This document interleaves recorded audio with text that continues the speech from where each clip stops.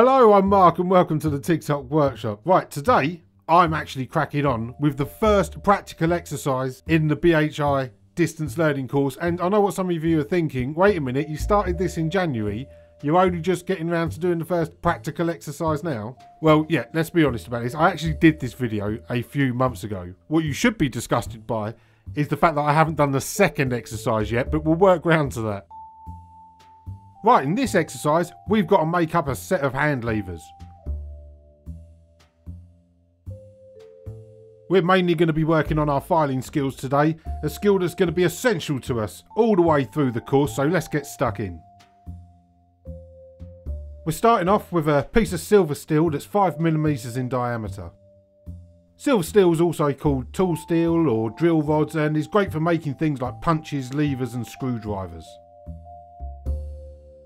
I marked off the length that I needed with a pair of calipers and then cut it, leaving a bit of extra just in case the sawing was a bit wonky. Now what you see me doing here is something that you shouldn't do. I've got the piercing saw and I'm holding it horizontally. Now I can lie to you and tell you that I just wanted to test to see if it made a difference if you sawed horizontally, but the truth of the matter is I was too lazy to go and find the hacksaw, and I paid the price for that because this cost me a couple of saw blades. So if you're ever using a piercing saw, make sure you keep the blade in a vertical position. And the other thing you can clearly see is the fact that I've got really wobbly tables. This was the clip that sparked me off to finish the workshop, because that wobbling really started to cheese me off after a while. But anyway, on to the first bit of filing. So I've got the rod clamped up nice and snug in this cross slide, and I'll be using the edge of the slide as a reference.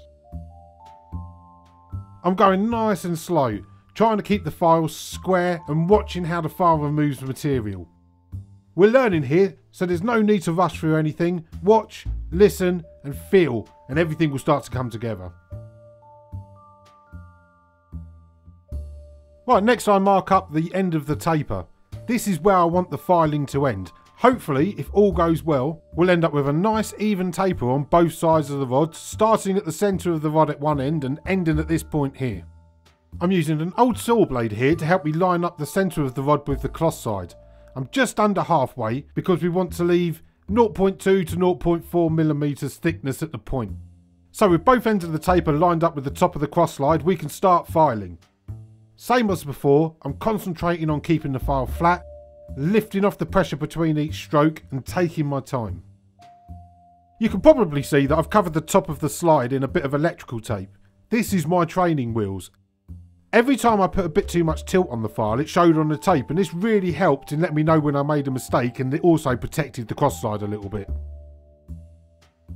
This seemed like a good opportunity to test out a load of random files that I've got lying around.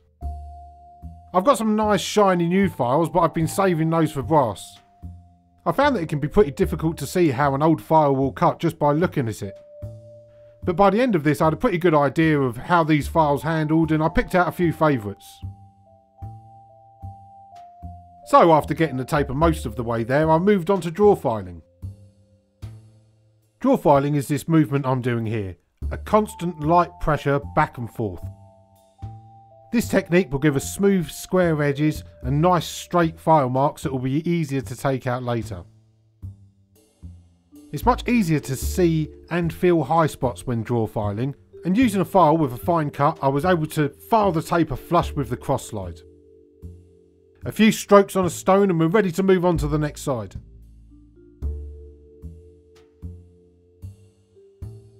So I lined everything up in the cross slide and repeated what I did before. Now to be honest, this isn't the most accurate of rigs and it took me a couple of goes to get an even taper, but finally I got there and I moved on to the bending. But if any of you guys know of a better way of doing this, please let me know in the comments. Okay, let's try and bend this the way that it's suggested in the coursework. No, that's not working. No. Right, we're not doing it the way that it's suggested in the coursework.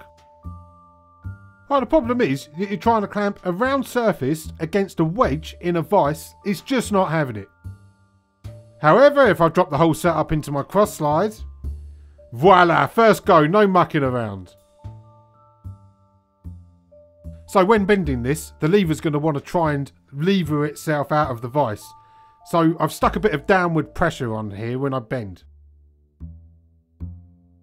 Right, next I mark out the location for the notch in the end of the tip.